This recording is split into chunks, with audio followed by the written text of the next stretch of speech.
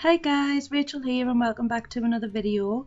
So I've decided to create a little series called 5 Minute Friday where I will share tips, tricks and techniques to use in your everyday scrapbooking, paper crafting and memory keeping projects. So I'll be sharing organising tips on how to make the most of your stash, time-saving techniques and quick DIY ideas. So in today's video I'll be sharing with you how to make DIY ephemera.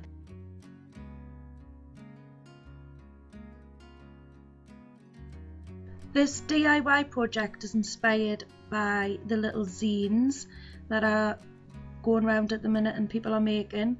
If you're unsure what a zine is, it's basically an A4 sheet of paper folded into a little magazine which you can decorate however you like and write in whatever you like, and then you can photocopy it and then make as many duplicates as you want to pop into a Happy Mail package and send out to your friends and family and things like that. So the idea for these DIY ephemera bits came from the concept of photocopying something to make duplicates. I think it would be particularly good if you are wanting ephemera pieces for a particular theme but can't find any, then you can just make your own. To start this DIY you simply just need to start drawing. You can draw whatever you like, whatever theme you're going for. I was drawing things with a summer theme since it's summer.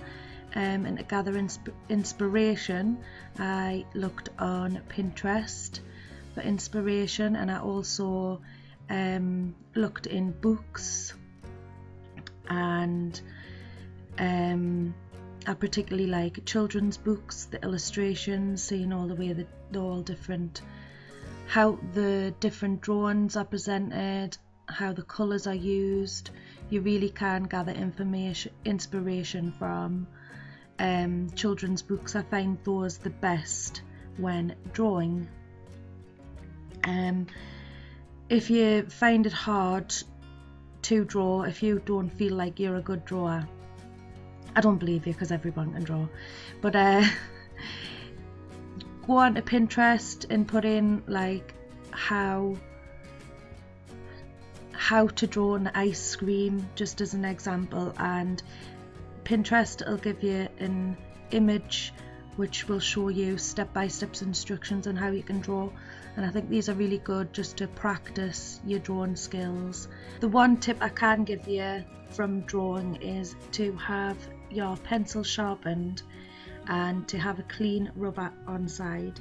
If your rubber is dirty like mine was, I just use my X-Acto knife to clip off the edges to get the clean rubber underneath, because it's important to have a clean rubber when you're rubbing out mistakes, because you don't want it to smudge all over the paper.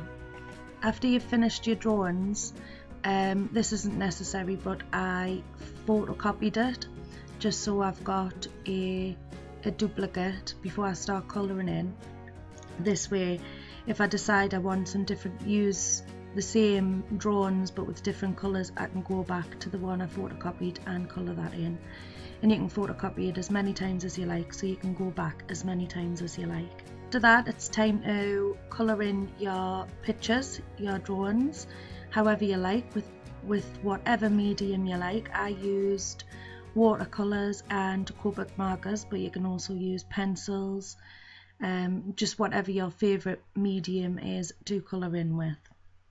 Just go crazy and colour them in. Once you've coloured them in, I like to go and outline all of the images with a black pen. I just use my Illustrated Faith black marker to outline mine, but you can use whatever black marker you have. I think it gives the images more definition and makes them stand out a little bit more. After that, you can then go through your images and rub out the pencil lines that are underneath, but sometimes I don't think that's necessary, because once the colours on and the outline's done, you can't really see the pencil lines. But if something like that bothers you, then you can go over with the rubber and rub out the pencil lines. Then it's time to take your finished images to the photocopier again and make as many copies as you like. And then it's time to fussy cut your images out. You can cut them out with a tiny white border around them, or you can cut them straight from the outline that you just did. Just cut them out however you like to cut your things out.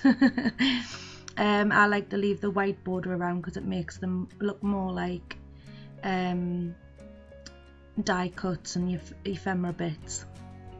I haven't really got any fussy cutting tips. All I can say is, instead of moving your scissors around your image, it's better to move the paper instead of the scissors. That way you've got more control of where you're cutting.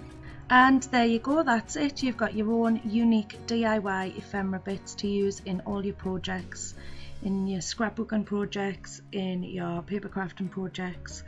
Some ideas on where you can use them. You can use them in your scrapbooking layouts, you can use them in your project life layouts, you can make cards with them, you could even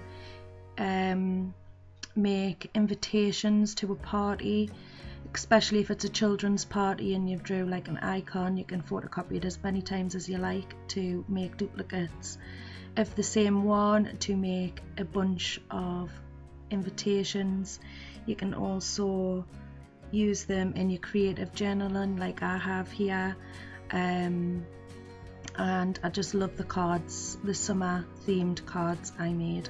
And I've got a process of this for next week's 5-Minute Friday. I personally love how my DIY ephemera turned out, and I hope you decide to make some yourself. I hope you've got some inspiration from this video. And yeah, that's all from me today. I hope you've enjoyed the video. Thank you so much for watching, guys, and I'll see you in the next video. Bye!